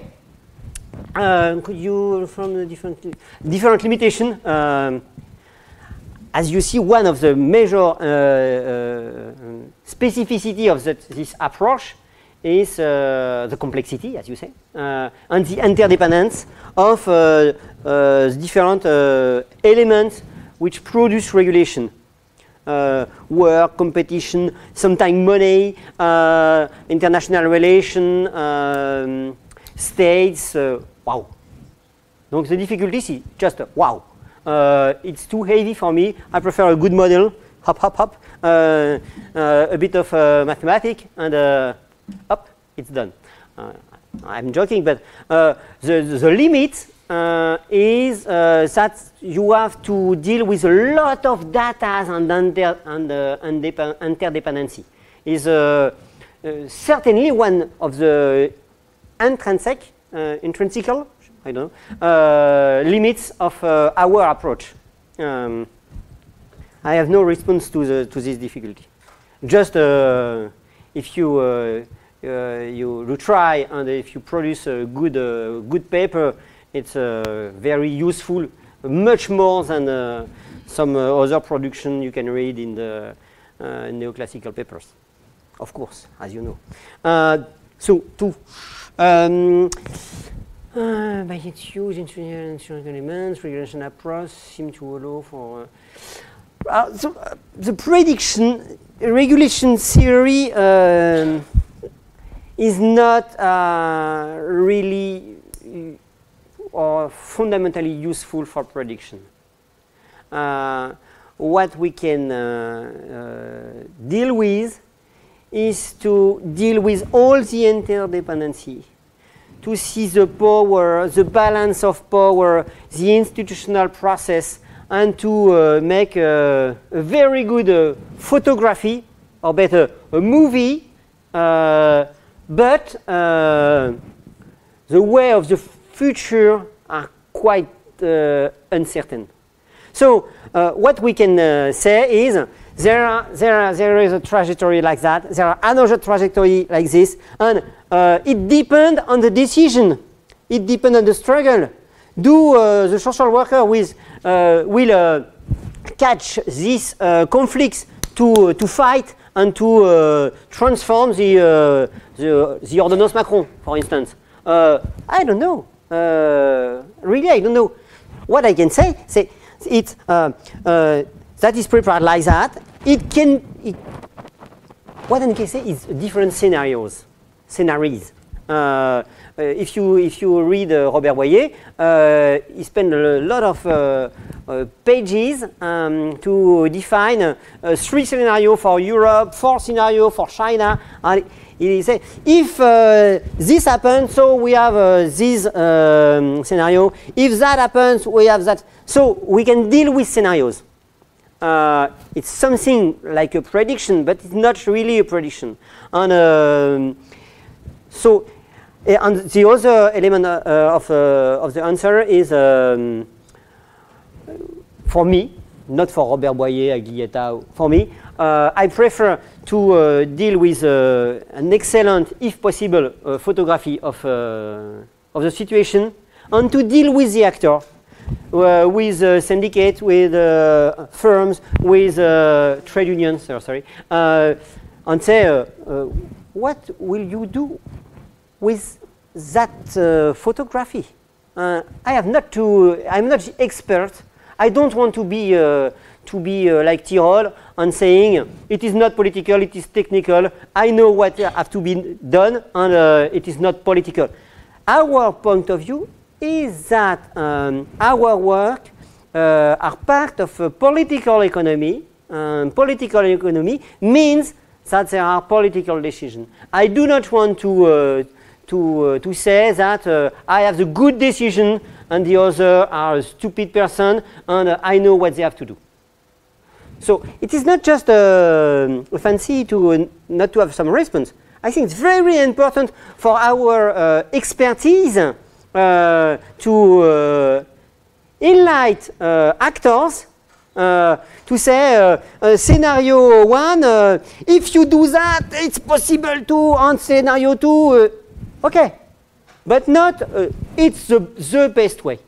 I personally, I absolutely refuse that sort of expertise like voilà, okay, so it's enough for Jean Tirole.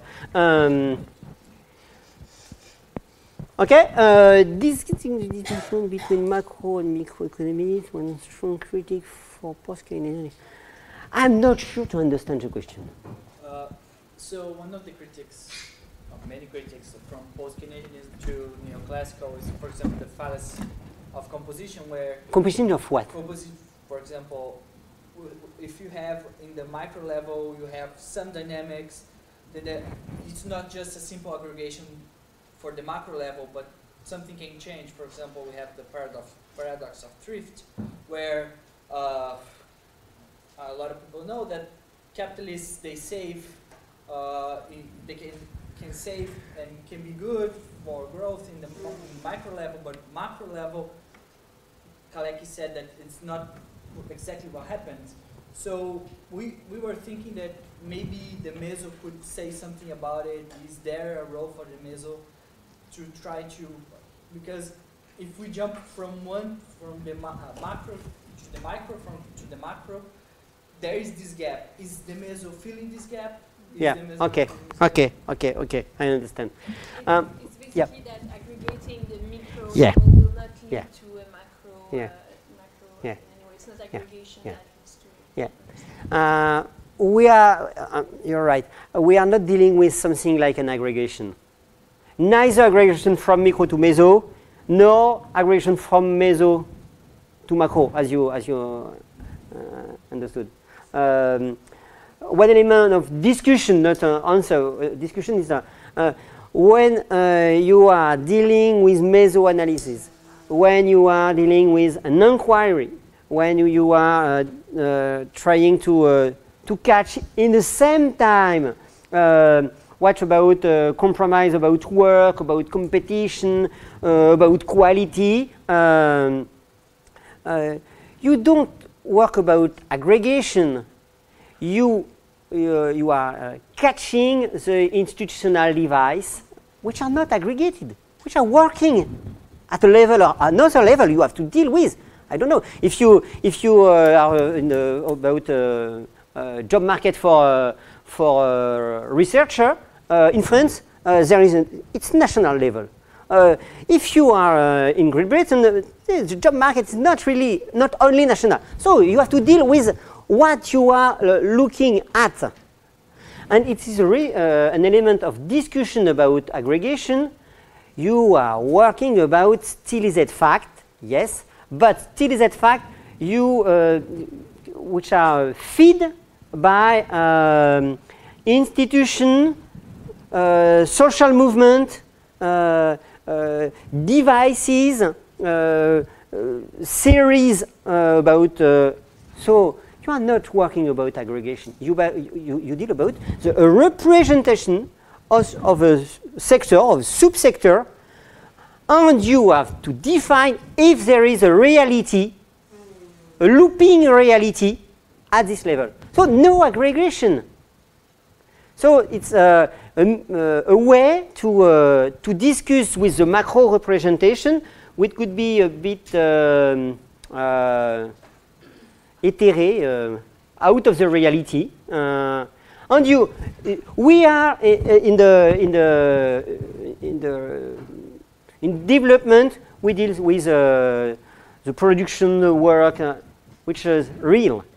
So it could be qualitative and quantitative. Everything is possible. So it's much more thick. No, if you understand. Okay. So, fourth, hop, quatrième question. Alors, this master being focused on economic policy, predicting power. So, maybe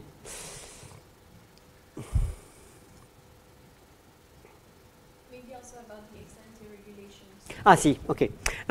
Just a word about that. Wait, I think when you are in at the meso level, the trajectory, the scenarios, I will not say are much more predictable, but you are inside a sphere or reality which is delimited. So the way to define the scenario, it's much more possible. So you can say to the actor, I'm working with the first trade union of researcher about education sector. The discussion is about how can we deal with this or with that, how do neoliberalization of higher education deals, and we can see the trajectory. Are we strong enough to modify it? No, of course. But we have some element to act if possible. So if the topic is to have some scenarios, the problem of scenarios is about your way to be optimistic or pessimistic. It's very easy to speak about the economic horror. It will be terrific. Okay.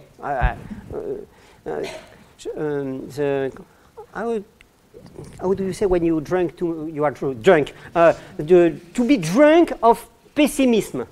I say I don't know in English how to say that, but in French I usually develop that perspective with researchers who are much more critical about capitalism and neoliberalism. It's a mean to be drunk of pessimism. It's very easy. Well, after you can be mad, you can be drunk really, or you can jump from a bridge or so on. But it's not very useful. So what is very difficult is to have a reasonable pessimism and a reasonable optimism. That it's possible to do something in a situation which it's not very fair for a huge part of the population. So, you know how I deal with prediction. It's not really easy. And after ex ante and ex post, what is really the question? So you mentioned in your presentation the ex ante regulation. I hope you can elaborate a bit on that. Okay. I begin with ex post. It's easier. Ex post, it's a regulationist methodology.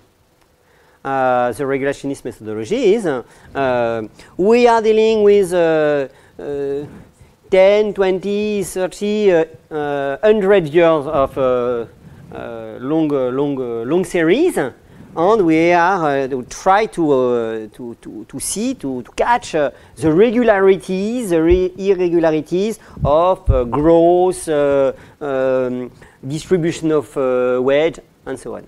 So we are working ex post. We are trying to define how have been built the social compromise. Okay. So ex ante, it's linked to the point about the scenarios or the prediction.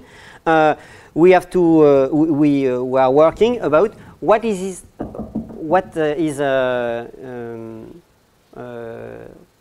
dealing now. What is dealing now about social protection? What are the strengths? What are the trajectory of social protection? So ex ante is in fact now and not really ex ante, and it's linked to all the difficulties to define the trajectories. So is that I say when I have in my slide ex ante and ex post. Ex post is much more easy. It's finished. Ex ante is much more interesting because we want to discuss with actors. We want to know what happened tomorrow. Okay. Okay. Thank you.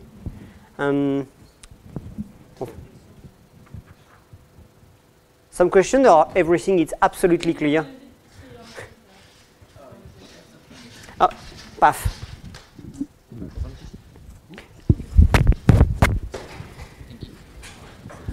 Hello. My name is Eric. I'm from Option A. I just wanted to ask regarding using meso-analysis as a methodology, because in your presentation it seems like by using the meso-analysis you come up with a very descriptive discussion of an economic phenomenon, and I guess is that a correct impression that I'm making regarding the meso-analysis? And related to that, if much of the analysis that comes out of using this methodology is descriptive, how, what are your thoughts regarding being able to use that to create meaningful comparative analyses in the same level across various subjects? And I guess this is related to the policy capabilities, so to speak, of such an analysis? Thank you. Tu veux que je prenne plusieurs questions? Ok. Thank you.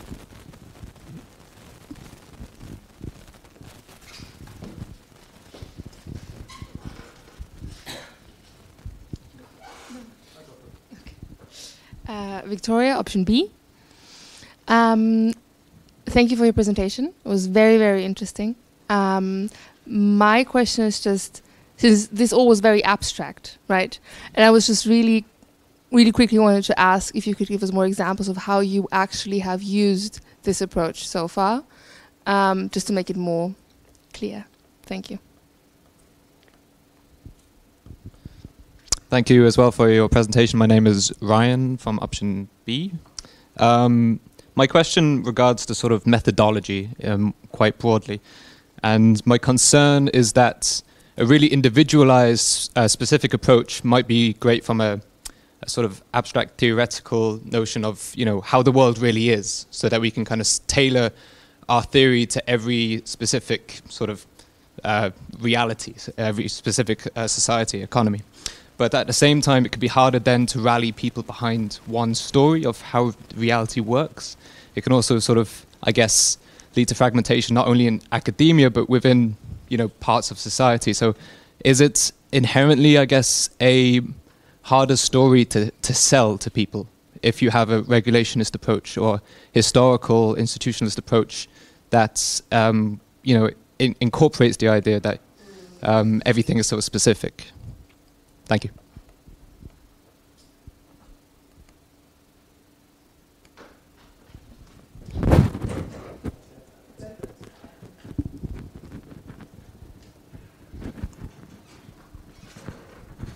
Thank you very much, Professor, for your presentation. And thanks to the guys. It was also very good to have that after your presentation, because we kind of complete the framework.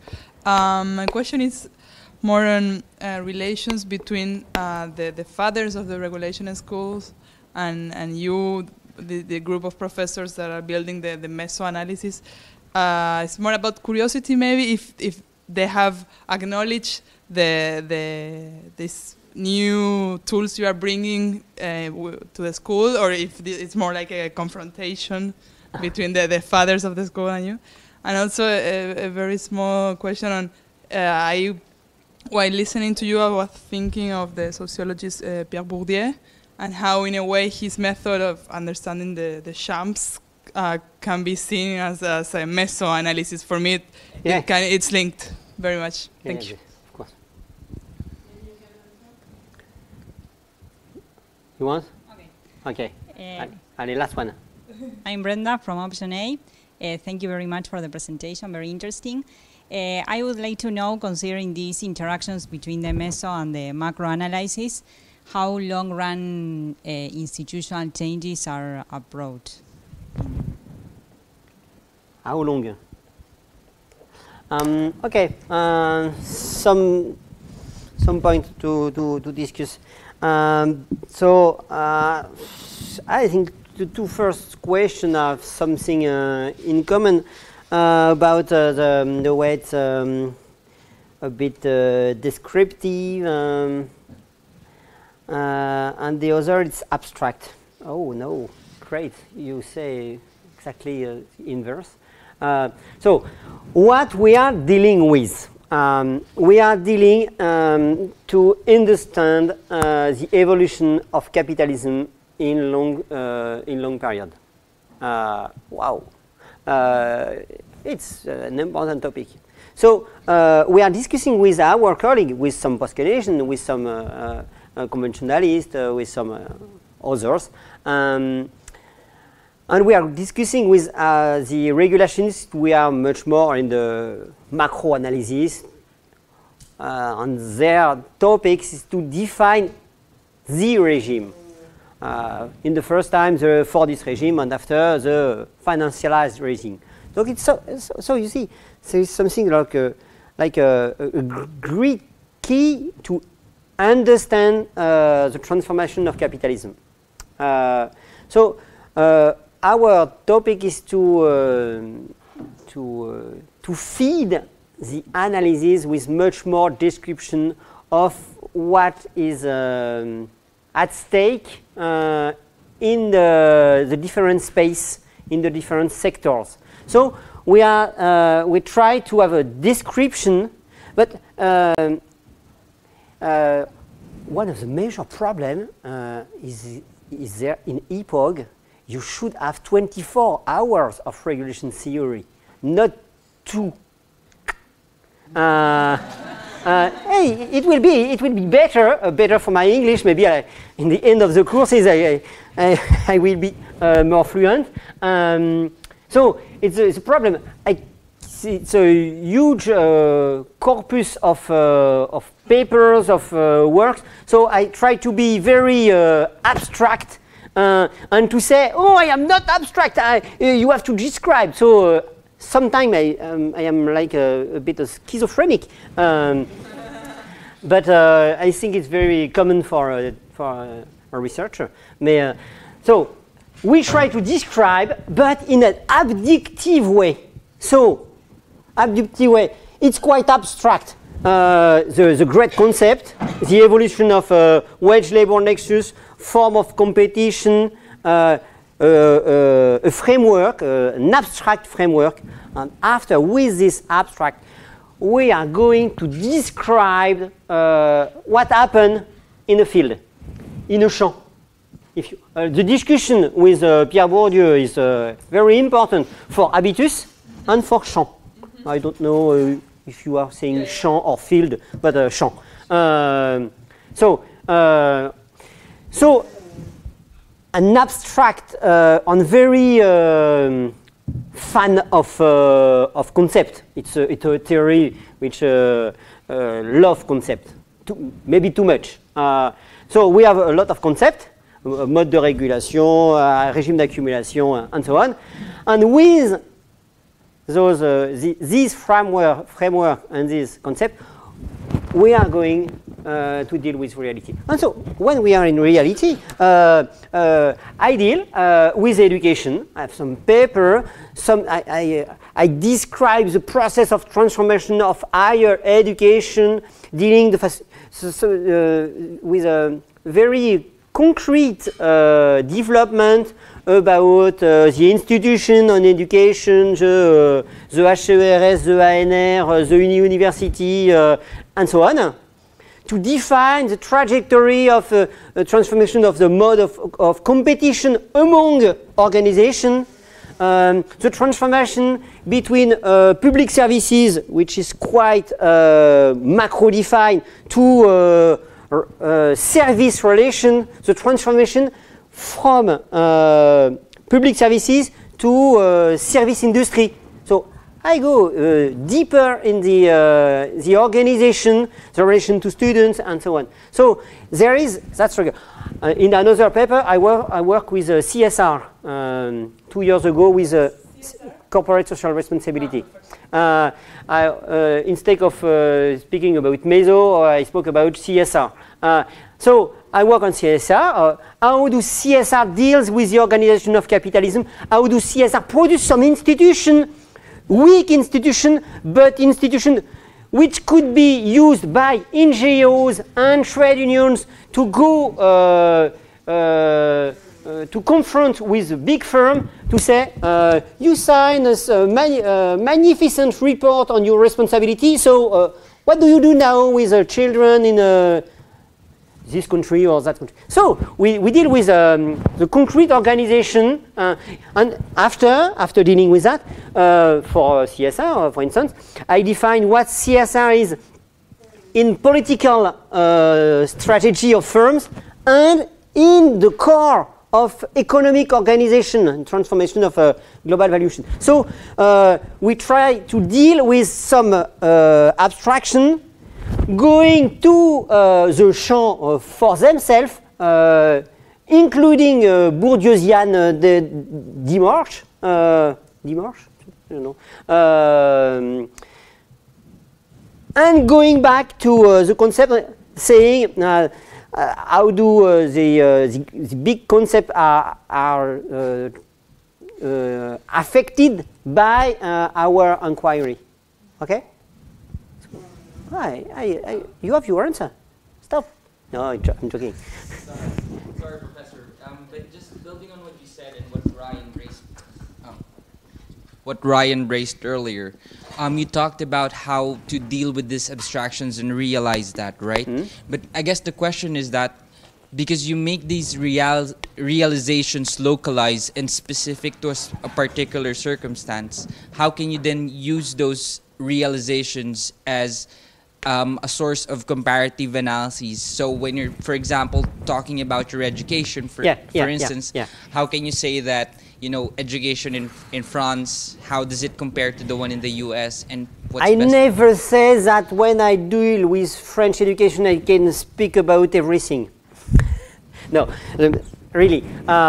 It can be very useful to understand what do neoliberalization affect education to discuss with health sector.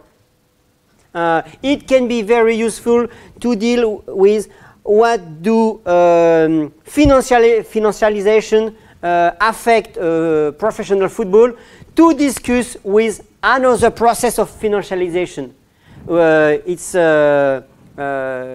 based on the specific arrangement at meso level, but what we stress is to catch the link, the dialectical link, the process of autonomization and domination, and we have frameworks of that dialectical nexus, which could be, I don't know if it's compare, but discuss. So we have a lot of case studies. You can say that, okay, you have a lot of case studies, but what is the general rules? I can answer. There is some general rules about that dialectical relation. There is some rules about how does the macro regime function, not generally speaking, but affecting the realities of different sectors. Because when you speak about macroeconomics, sometimes you are not dealing with the structure social of accumulation. So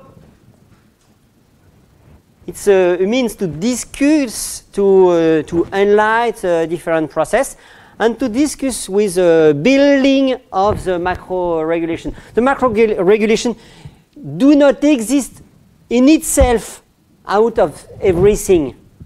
So we are feeding the meso roots of macro regime. Meso roots of macro regimes. So,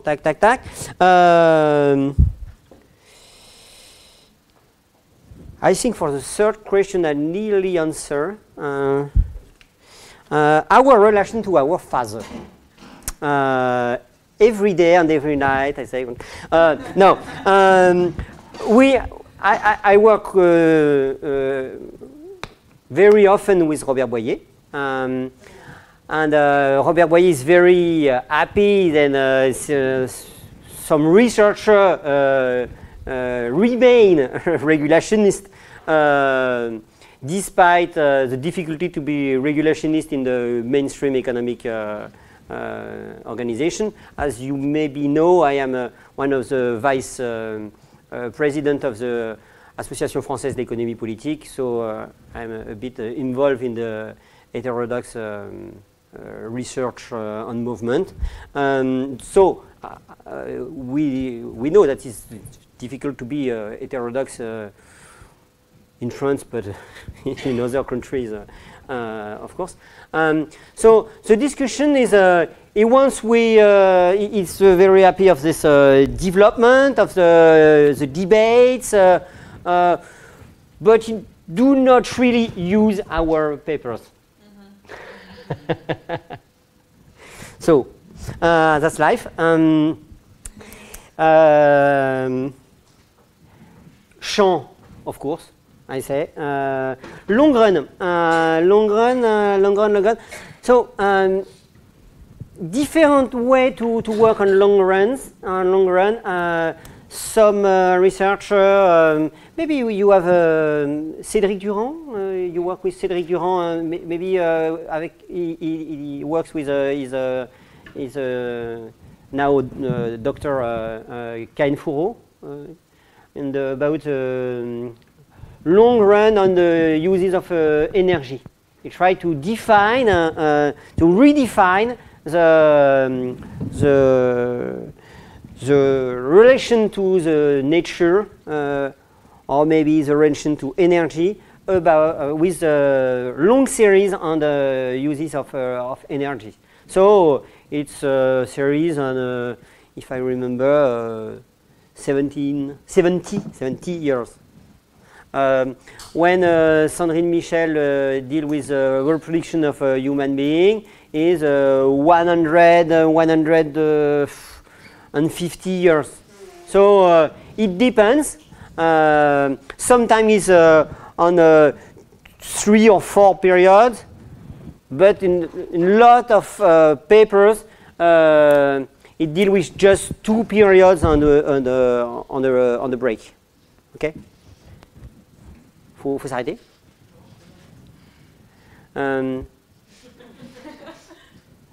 So.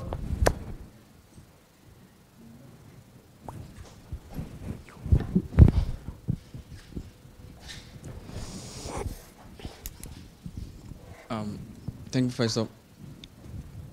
My name is Emmanuel from option A. I'll be directing my question on the global scale in terms of financial instability. Meso approach is adopted because the sum of the macroeconomics does not sum up to the real global financial transactions. So what methodology or how do Meso approach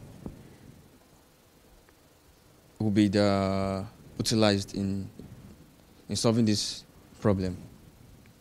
Okay. Yes, that's the question. Non? Si? Oh, ben, il y en a qu'une en fait. So about methodology, if there is some isomorphism, in the first time of meso development, our colleague during the 90s deal with the macro concept, and they try to define how do this concept. In the regulation theory, there is 3 big concepts: accumulation regime, so growth and accumulation, and defining how do we produce productivity and so on. Mode of regulation, how do we do the political force guide the accumulation regime. So there's 2 concepts. And there is something we call institutional form. In institutional form, the definition is the codification of social nexus, and we define 5. So we love concept. 5 institutional form: money, competition, state, international, and state. State, je t'ai dit. Okay. So we have this structure, and our démarche in the first time is to define how can we use this framework at the meso level. So we have made the process of transformation of the concept, or adaptation, not as an homology, but using the core definition to define how can we deal with wage labor nexus at the meso level. So we define another concept which are meso concept, which are not really the same, but which have been built by an homology with the macro level, and after that first step of meso works, we took some liberties. To mean we feel more free to recompose, redefine those concepts to be much more adaptive to what happened at the meso level. So there are some links, but not some very strong and coercitive or links. Okay? Last one? Ok. Au revoir. Merci à vous.